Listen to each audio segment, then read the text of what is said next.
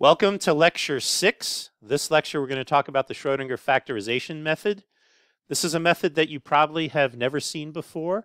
It generalizes the abstract operator method that you use for the simple harmonic oscillator to all other exactly solvable problems. It's very interesting that 14 years after Schroedinger determined the wave equation, he came up with this factorization method. So it was in 1940 and 1941 that he worked on this problem, and he was in Ireland at the time, escaping the Nazis from World War II, and he did this work at the University of Dublin, and it was published in the Proceedings of the National Academy of Science for Ireland. Now, what I want to explain is there's one caveat about this approach, which is that we cannot yet generalize this approach to solve any problem using a computer. And I actually view this as an exciting new opportunity in a field that we thought we knew everything of. And I think it remains an unsolved problem, and one that I hope to get to work on at some point in the future.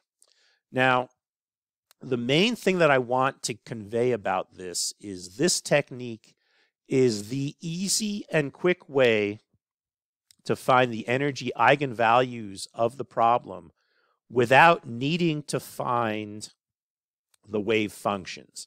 So when you learn about the Schroedinger equation, you learn about boundary conditions and everything like that, and you have to find the wave function in order to find the energy eigenvalues. Turns out that's not true. You can actually get the energy eigenvalues without finding the wave functions using the factorization method for all solvable problems. And indeed, it's this advantage that you get of being able to find the energy eigenvalues without finding the wave functions, which is why I'm excited to share this technique with you. So it's going to be easiest to jump into the method. You're going to find it quite abstract at first, and we're going to make it concrete by looking at some specific problems that we can solve. I'm also going to give it to you in a rather formulaic way at first, and I find that it's just easiest to look at it this way by just jumping into the water and seeing how things work. So our strategy is we want to solve the energy eigenvalues of the Hamiltonian H, which I'm going to call H sub 0. The 0 does not indicate that it's a unperturbed problem. That's my full Hamiltonian I'm going to be working on. And what we're going to do is we're going to rewrite that Hamiltonian in terms of a A0 dagger plus times A0 plus an E0.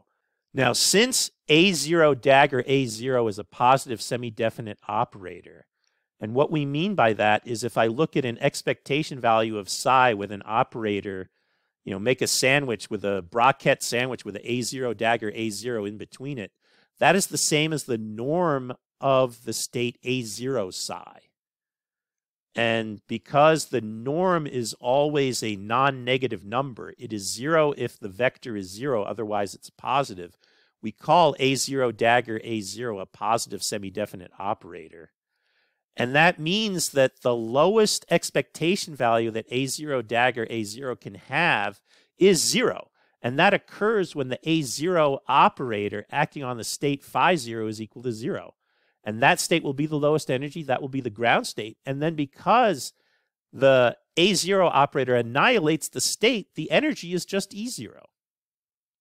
Now, if you look back at how we did this with the simple harmonic oscillator, that's exactly the condition we used on the simple harmonic oscillator. But now, with the standard Schroedinger factorization method, to get the next energy level beyond the ground state, we have to construct a new auxiliary Hamiltonian. The set of Hamiltonians we're going to call Hj, and there'll be a set of auxiliary ground states, phi j, and we use the following procedure. We're going to write H1 as A dagger 1, A1 plus E1, H2 is A dagger 2, A2 plus H2, Hj will be A dagger j, Aj plus Ej, and they're going to have Aj acting on phi j equals 0, so that Hj acting on phi j is equal to Ej multiplied by phi j. I'm sorry, there's a typo there. There should be a phi j ket in that line. I will fix that in the notes that I give you. Now, at this point, it does seem like an exercise in futility because I didn't tell you how do we construct the Hi's with I bigger than 1. But we do it from the following requirement. We let Hj equal Aj minus 1, Aj minus 1 dagger plus EJ minus 1, which means H1 is equal to A0 dagger plus E0. Now I know A0 and I know E0 from my first factorization of the Hamiltonian. So I know everything in there. I can construct what the H1 is. I then have to figure out that H1 will, in general, have a different potential than the H0 had. We call the H1 the first auxiliary Hamiltonian. It will have a new potential. The auxiliary potential will be different from the original potential. And I have to figure out how do I factorize in a standard way as an A1 dagger A1 plus E1 that new Hamiltonian, that new auxiliary Hamiltonian. And by proceeding in turn, that is how we make this procedure work. Okay? So the chain goes as follows. We start with an H, which is H0, A0 dagger A0 plus E0. We form the H1 from A0 dagger plus E0, and then we refactorize that into an A1 dagger A1 plus E1. And then we form an H2 as an A1 dagger plus E1, and then we find a refactorization as an A2 dagger A2 plus E2, and so on. Now we're going to require that EJ plus 1 is greater than EJ. We're actually going to be able to prove that this is the case. That's going to be a homework problem for you. It may sound to you that that is odd, but what that does is it forbids us from choosing E1 equals E0 and A1 dagger equals A0. You see, if I chose A1 dagger equals A0 on that second line, I would already have my factorization into A1 dagger A1 plus E1. But that factorization is not allowed. And we have to find a factorization that does not work in that way. And because of that, what we're going to find is that the EJs form a strictly increasing sequence when this method works. Okay? So the situation is complicated here. Not only do we have to find a way to factorize the original H, but we have to then find a way to factorize all of these new auxiliary Hamiltonians that we're going to be creating, which have different potentials than the original H had. In fact, the relationship between the H1 and the H0 comes from this commutator of A0 with A0 dagger. Okay? And we have to figure out how do we factorize that H1. So it sounds like this is going to be hard, but it turns out for all exactly solvable problems, there's a simple strategy we can use to solve and factorize all of them. Okay? So for the moment, I want you to think abstractly and assume that we can work out these different factorizations. And let's investigate what the consequences are if we can do that. So let's assume now that psi is an eigenstate of H with eigenvalue E. Hence, H psi equals E psi. We want to first work out what we call an intertwining identity, which says that if I have Hj plus 1 acting on Aj, it becomes Aj times Hj for the auxiliary Hamiltonians. And the proof is simply by construction. I'm going to take my Hj plus 1 acting on my Aj. I'm going to write in what Hj plus 1 is. It's equal to A dagger j plus 1, Aj plus Ej plus 1. That's just the definition. I can rewrite that as Aj dagger plus Ej because that is also what Hj plus 1 equals. I'm going to now move my Aj into the parenthesis, and I'm going to get rid of the parenthesis and write it as Aj dagger Aj plus Aj. And now I'm going to factor out an Aj from the left-hand side. And I have an Aj dagger Aj plus Ej, but Aj dagger Aj plus Ej, that's just Hj. So you see we have just verified this so-called intertwining relationship that if I move an Aj through an Hj plus 1, it becomes an Hj. All right? So now let's consider the set of states that are defined via phi j plus 1 is equal to Aj minus 1, A1, A0 acting on psi. So I'm going to just take a string of these different A operators. Remember, we formed this chain so we know all of these different A operators. And I just want to compute the overlap of phi j plus 1 on phi j. We know that that's the norm of a state, so it must be greater than or equal to 0. And now what we're going to do is we're going to evaluate it using this intertwining relationship. Let's start with j equals 1. That means that my state phi 1 is just A0 acting on psi. So when I look at phi 1, it's just psi A0 dagger A0 psi. But A0 dagger A0, that's just H minus E0. And now when H acts on psi, it gives me E. So that's equal to E minus E0. And we know that that's greater than or equal to 0. So that tells me that the eigenstate psi must have an energy that is larger or equal to the ground state energy. Well, you might be saying, duh, of course, it must be greater than or equal to the ground state energy. But that's an interesting thing that we've learned from this procedure. Let's look at the next one. Let's look at phi 2. For phi 2, if I look at the innermost term, I have an A1 dagger A1. Well, I can write that as H1 minus E1. And now the E1 just moves through the A0 because it's a number. The H1, I use intertwining. H1A1 is equal to A0 H0. So when I move the H1 through the A0, it becomes H0. But now H0, psi is an eigenstate of H0, so I can replace that by E. So I'm going to get E minus E2 times, I'm sorry, that's a typo there. It should be E minus E2. I'm sorry, E minus E1. I don't know how an E2 got in there. That's a typo. I will fix that for you. It should be H0 minus E1 because the E1 moves through and the number. And so I get an E minus E1. And now when I look at the A0 dagger A0, we just figured out what that one was. That was E minus E1. So I get E minus E1 times E minus E0. That must be greater than or equal to 0. That means either E is equal to E0, E is equal to E1, or E is greater than E1.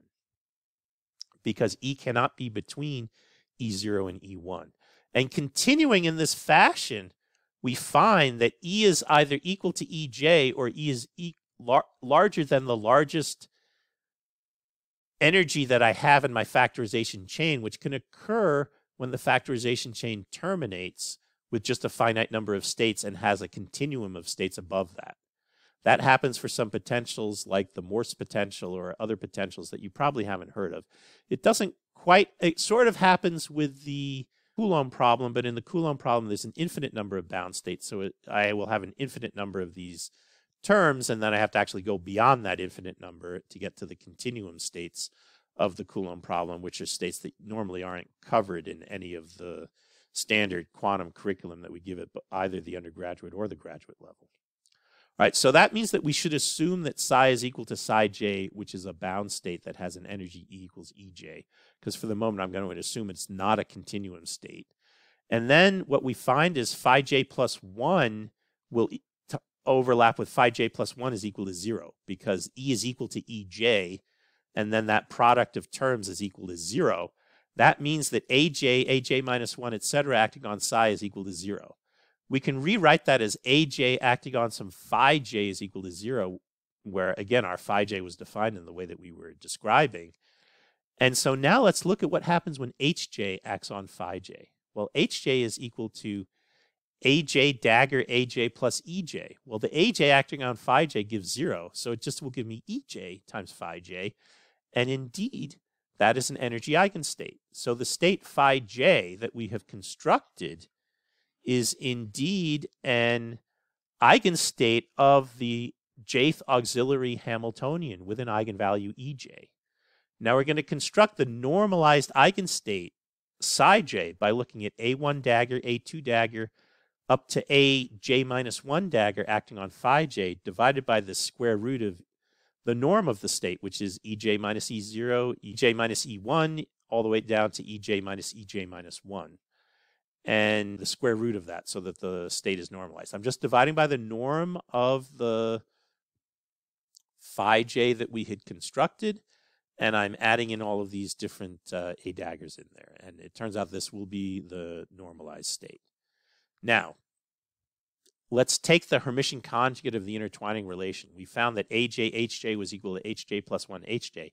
If I take the Hermitian conjugate, the first term goes to HJ AJ dagger. But I'm going to put that on the right-hand side now because the Hamiltonians are all Hermitian. And the right-hand side is going to go to AJ dagger HJ plus 1. Remember, when I take the Hermitian conjugate of a product of operators, I have to invert the order of the operators. So that gives me an AJ dagger HJ plus 1, which I'm going to put on the left-hand side. So now what we're going to do is we're going to act our Hamiltonian on the side j, and my claim is that that's going to be an eigenstate. So H0, A0 dagger, I use intertwining, I move it through, it becomes H1, and then I have H1 with an A dagger, I move that through, that becomes H2, and you can see it's perfectly primed so that every time that H, that auxiliary Hamiltonian is sitting next to the right A dagger so that I can use intertwining to move it through. And in the end, I'll have Hj acting on phi j. But we know Hj acting on phi j just gives me Ej times phi j. I can move that Ej out because it's a number. And you see that H acting on psi j gives me Ej times psi j. So the state that we have constructed is an eigenstate of the original Hamiltonian, just as we had claimed. And these are the excited states of the Hamiltonian. So how do we make this work?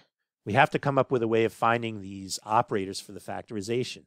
So we're going to work just like with the factorization for the simple harmonic oscillator. I'm going to take a p hat over the square root of 2m minus I h bar over square root of 2m times kj, that's a number. Wj, that's a function we're going to call a superpotential, times a kj prime times an x hat. Kj and kj prime are wave numbers. They have dimensions of 1 over length. The kj out in front, make sure that that term has a dimension of momentum divided by square root of mass, which is the dimension of these A operators. And the wj, the k prime in there is to make sure that the wj is a function of a dimensionless argument. Wj of kj prime x hat is called the superpotential. It's a real valued function of kj prime x hat. The kj and kj primes are real wave vectors in quotes. There's not really a wave that they correspond to, but they're real numbers with dimensions of 1 over length. All right, so using this ansatz for Aj, let's calculate Aj dagger Aj. The first term with the Aj dagger Aj is going to give me a p squared over 2m. I'm then going to get a cross term, which is going to give me an h bar squared. I'm going to then get the square of the second term. The A dagger has a plus sign rather than a minus sign, so I'm going to get h bar squared kj squared over 2m times wj squared kj prime x hat. I'm using the fact that wj is a real valued function and that x is a Hermitian operator, so that wj dagger is just wj of kj prime x hat. In other words, wj is a Hermitian operator in my quantum mechanical Hilbert space. And then I have the cross terms, and because I'm starting with a p dagger, from an A dagger, I'm going to take the p over square root of 2m and multiply it by that minus I h bar over square root of 2m wj. So I have the p to the left of the wj. And then when you look at the cross term with the A dagger that has the plus I h bar kj wj that multiplies the p from the A operator, you see that appears on the right. It has a minus sign in front of it. It has a net of a plus sign, but that has a minus sign. It has a different sign than the other term had. So the net effect is that I actually get a minus I h bar over 2m kj times the commutator of pj with the superpotential. Okay? So now that has to equal p squared over 2m plus v of x plus some constant. Okay? So if I can find a w such that v of x is equal to h bar squared kj over 2m wj squared of kj prime x hat minus I h bar kj over 2m commutator of pj with the superpotential plus some number, then we will have our first factorization. Now, it turns out that solvable potentials always have superpotentials that have the same functional form for every superpotential w sub j. And when that occurs, that property is called shape invariance, and it's best illustrated with an example. Okay? Now, there often is an ambiguity in how we pick the proper factorization, the function that will work. And what we need is k times the superpotential to be larger than 0 as x approaches plus infinity, and to be less than 0 as x approaches minus infinity. Otherwise, the wave function will turn out not to be normalizable. So we're going to work out an example that we already know, the simple harmonic oscillator. In this case, v of x is 1/2 m omega squared x squared. Now take a look at what the v is coming from. W squared minus a commutator of p with w, and I have to get the potential up to a constant. Well, now, if I pick my w to be proportional to x, the w squared gives me x squared, and the commutator of p with x is a number. So obviously that's going to be the right solution, to pick the w to be proportional to x. Okay? So we're going to pick the w to be some k0 prime times x hat. Okay? then what I need is 1/2 m omega squared x squared is equal to h bar squared k1 squared k0 prime squared over 2m x squared minus I h bar k0 over 2m times the commutator of p with k0 prime x hat, which is minus I h bar k0 prime, plus this energy E0. Okay? So you can see I have two coefficients. I have an x squared term and I have a constant term. We make the coefficient of the x squared term equal to m omega 0 squared. That means that m omega 0 must equal h bar k0 prime absolute value, and we must have E0 equals h bar squared k0 prime over 2m. Now remember, we have to have k0 w0 to be positive as x goes to plus infinity. That means we must pick k0 prime to be m omega 0 over h bar. So let's do that. That means that A1, I'm sorry, that should be A0, is p over square root of 2m minus I h bar over square root of 2m m omega 0 over h bar x hat. And I can factor out the square root of 2m. I get 1 over square root of 2m p minus I m omega 0 x hat, the same as what we had gotten before. All right. Now let's compute H1. Remember, H1 is A0 dagger plus E0. So I write that out. It's 1 over 2m p hat minus I m omega 0 x hat p hat plus I m omega 0 x hat plus 1/2 h bar omega 0. I'm going to get a p squared over 2m. I'm going to get a 1/2 m omega 0 squared x squared.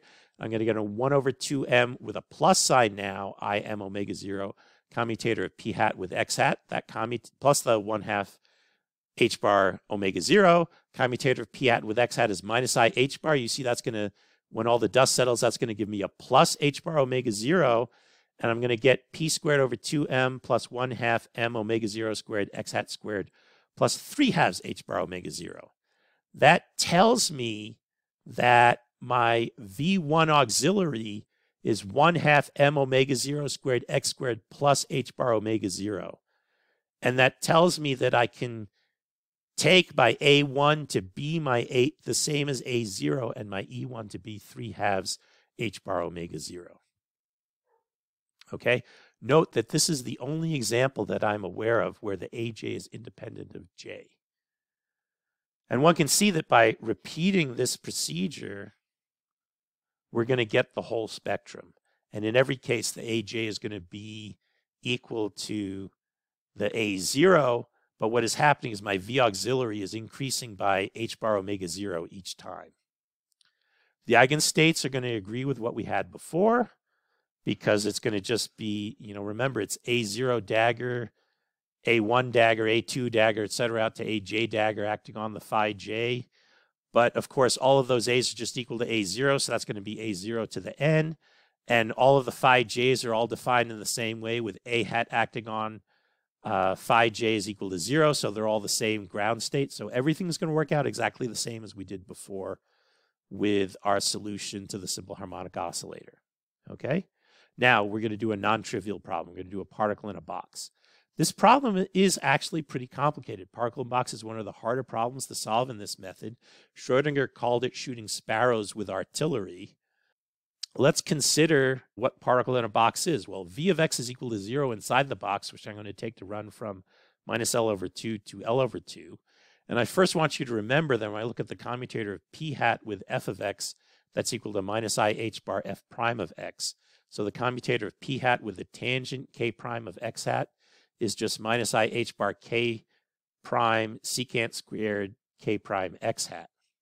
So let's go ahead and examine h bar squared k squared over 2m w squared k prime x hat minus I h bar k over 2m p hat w of k prime x hat for w equals tangent.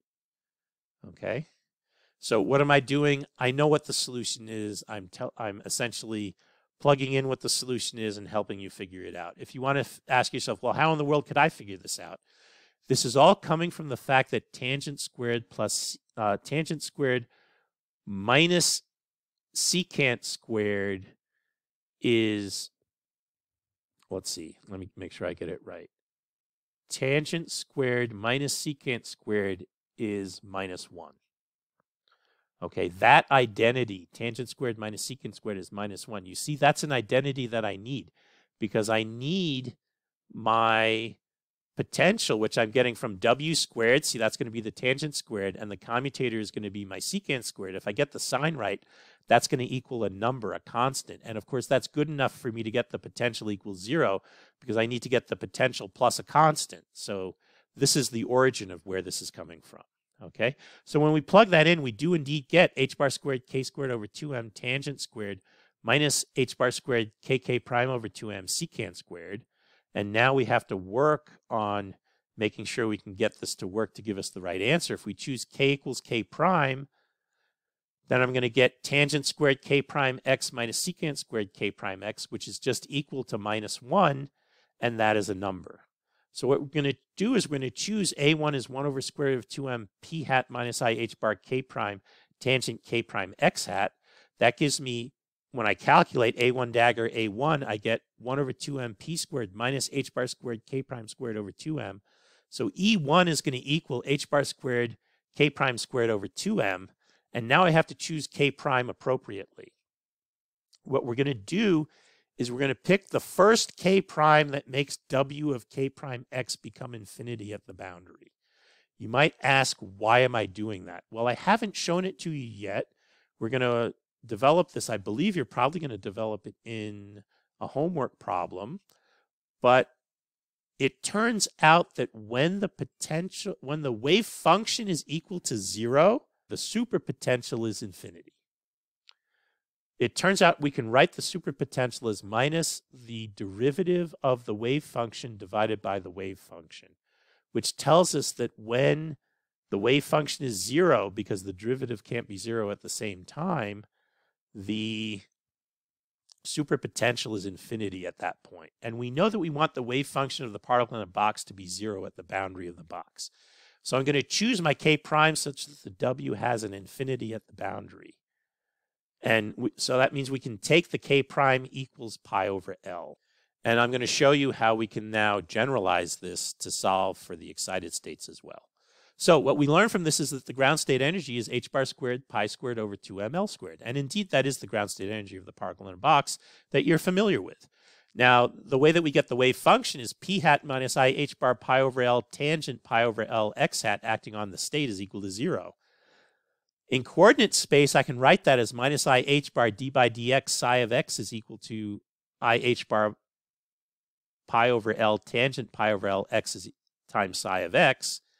And if I divide both sides by psi of x, you see I get d by dx log psi of x is equal to minus pi over L tangent pi over x. I can integrate both sides. I get log psi of x is pi over L, the antiderivative of tangent. Well, the antiderivative of tangent is minus log secant. But minus log secant, if I take the exponential of that, that is just equal to cosine times a constant. And normalization is going to give me the constant as square root of 2 over L. So we get that psi over x is square root of 2 over L cosine pi over Lx. And that's it. We've solved the problem. So that's pretty cool. Now, to get the higher energy states, I have to write my H1 as A0 dagger plus E0. I can write that as H0 plus the commutator of A0 with A0 dagger. Remember, my V of x is equal to 0, and I get the commutator of, that should be A0 with A0 dagger. I'm sorry, that's a typo there with the A1. I will get that corrected. You work out that commutator. It's IH bar pi over 2ml commutator of P with tangent, but we know commutator of P with tangent is going to be secant squared. There's a factor of 2 that comes out as well when we work out that commutator. Just look carefully at the A and the A dagger. You'll see there are 2 contributions of commutators of P with tangent. And I'm going to rewrite that secant squared using our identity as 1 plus tangent squared pi over L x hat. You'll see why I do that in just a moment. Okay, so that means the V of x, we can read it off. It is equal to h bar squared pi squared over ml squared tangent squared pi L over x hat plus h bar squared pi squared over ml squared. That is the that is V1 of x. And I need to rewrite that as h bar squared k1 over 2m w1 squared k1 prime x plus I h bar k1 over 2m, commutator of p with w1 of k1 prime x plus e1. The shape invariance requirement tells us, well, let's just try tangent of k1 prime x hat. Let's plug in. So I'm, of course, going to get a tangent squared from the w1 squared. I'll get a secant squared from the commutator. And what you see, if I rewrite that secant squared in terms of the identity with the tangent squared, I'm going to get h bar squared k1 prime over 2m, that's the constant term, plus h bar squared k1 over 2m, k1 plus k1 prime tangent squared of k1 prime x hat. Now, if we continue to have k1 prime equals pi over L, and this is the way that Schroedinger solved the problem, he said fix the k1 prime to the same value that it had before, then you can see k1 times k1 plus k1 prime must equal 2 pi squared over L squared. If I substitute in k1 prime equals pi over L, that gives me a quadratic equation for the k1. And the quadratic equation is solved by k1 equals pi over L, or k1 is equal to minus 2 pi over L. I have to decide on which one to pick. Well, it turns out if I pick k1 equals pi over L, that's the same as picking A0 equals A1 dagger. So I can't do that. I'm sorry, A1 equals A0 dagger. That was the one rule that we couldn't do. So I can't pick that solution. I have to pick the minus 2 pi over L. And then when we look at the constant terms, we find this formula, h bar squared pi squared over ml squared equals h bar squared k1 prime over 2m plus E1 for the energy E1.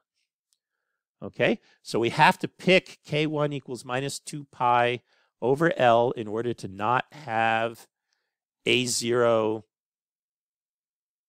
dagger equals A1. It also is a requirement for E1 to be bigger than E0.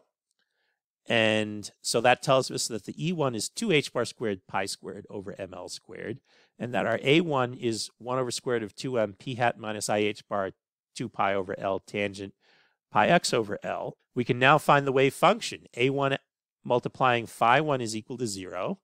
That's the equation that we solved before. It's very close to the equation that we solved before. Because the coefficient in the superpotential is a factor of 2 bigger, it has an extra factor of 2 in it. And what that's going to give us is that when we integrate it, we're going to get c times cosine squared pi x over L.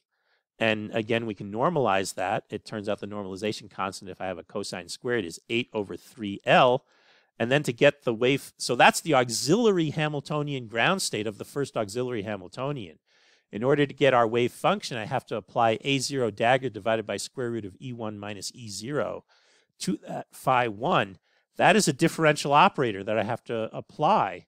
So let's go ahead and put in the constants. The square root of 8 over 3L, that's the C prime. 1 over square root of 4 minus 1 h bar squared pi squared over 2m L squared, that's the square root of E1 minus E0. The A0 dagger is 1 over square root of 2m minus ih bar d by dx, that's the p hat, plus, because it's dagger, ih bar pi over L, it's A0, so there's no 2 there, tangent pi x over L, acting on this cosine squared pi x over L. So you go ahead and take the derivative of the cosine squared, you get 2 cosine times a sine. You take the cosine squared, multiply it by the tangent, you get a cosine times the sine. When all the dust settles, you find that cosine times the sine, you can use the double angle formula to get it into just the sine of twice the argument. And you find you get square root of 2 over L times I. There's an overall factor of I times sine 2 pi x over L, which is, again, our first excited state. It has a factor of I in it, but that's an overall global phase. And so it is giving us the correct first excited state of the particle in a box, which is the odd function sine 2 pi x over L times its normalization constant, which continues to be square root of 2 over L. Now, one can continue doing this, but you can see it gets very tedious. And you can use an induction-like approach to fairly easily find that kj is equal to minus j plus 1 pi over L. Kj prime continues to be pi over L.